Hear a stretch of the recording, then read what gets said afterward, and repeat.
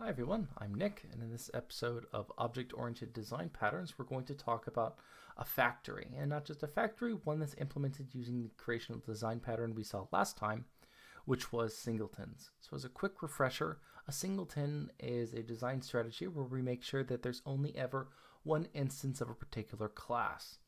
Now, that's a very common way that we implement factories as well, so we'll implement our factory as a singleton. So what is a factory, or why do we care about factories or would want to use factories? Now, we want to use factories because we like to strip away, say from the client, we like to strip away how an object is created and have the client use a unified interface for interacting with objects. And we'll see that on our example where we'll have an abstract class with a couple concrete class implementations that we use the factory to create these different concrete implementations. So we'll have an implementation 1 and an implementation 2.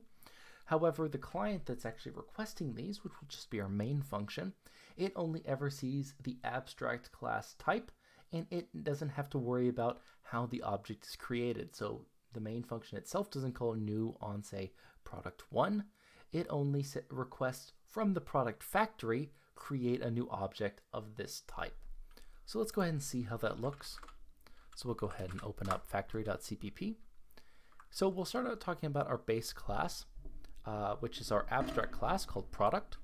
Now, product just has a simple virtual function called print product that will be implemented in these two concrete classes.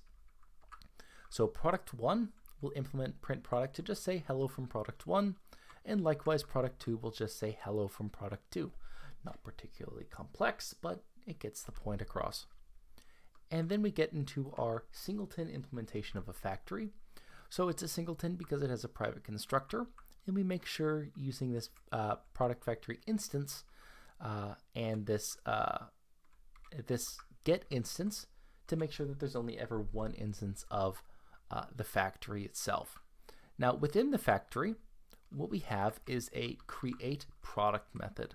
So this create product method takes an ID, which is just going to be an integer. It's just going to say, the user or client requested this type of object, and so that'll get decoded, and it will return not the particular a pointer to the particular concrete class. So it's not going to return a pointer to product 1 or product 2.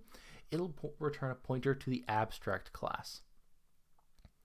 So in this case down here in the actual implementation of create product, we see that if ID equals 0, we'll return a pointer to a new product 1 instance. However, that pointer is casted just as the abstract class as product, and likewise, if we get an ID integer is equal to 1, we'll go ahead and return a pointer to a new product 2 instance, again casted as the base class product, and then otherwise we return a null pointer. So down here in the actual main function itself, you can think of this as our client. So from here, all we have to do is first create the product factory. Then we'll just create a pointer to the parent class or the abstract class product. And then from the product factory, we don't need to worry about how we call the constructor. We just simply request from the factory a class of a particular type, and this in this instance it's just with the integer ID number of 0 or 1. So here we request a product here using integer 0, and over here we request one using the integer 1 as the ID, and again that returns either product 1 or product 2. And then we go ahead and call print product, which will use the concrete class implementation for this particular class. So over here, when we call create product with integer 0, that will go ahead and make a new product of product 1. And so product 1 will say hello from product 1. And likewise, when we call it with the integer 1 instead of integer 0, it'll create a new concrete class product 2, an instance of it, and it will call hello from product 2. Okay. So let's go ahead and compile this. So we'll do g++-o factory.cpp, and we can go ahead and run this. And so we see that we get this common interface of just using the abstract type. We don't worry about the instantiation at all. That's handled by the product class itself, or rather the factory class itself. And we've really decoupled those things. So if we consider, say, the factory is part of like a separate library, and we want to say make an update to that factory, well, we don't need to recompile our code on the client side, because the client side still sees the exact same interface of just this abstract class. So we've really decoupled things. Now, where do factories like this really not work?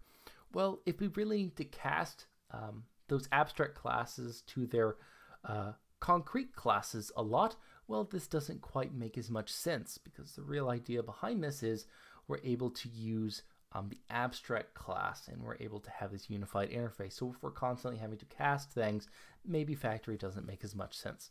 But that's going to go ahead and do it for this video. As always, you can check out all the other code that we've looked at in all my other series, including on C++, GPU programming with CUDA, and parallel programming with C++, and there's quite a few. Here we looked at object-oriented design patterns. We're on creational design, and we've got a lot more coming up. Here we looked at factory and just a basic factory implementation. We'll look at smarter implementations of factories later. So feel free to download this, play around with it, and as always, I'm Nick from Coffee Before Arch, and I hope you have a nice day.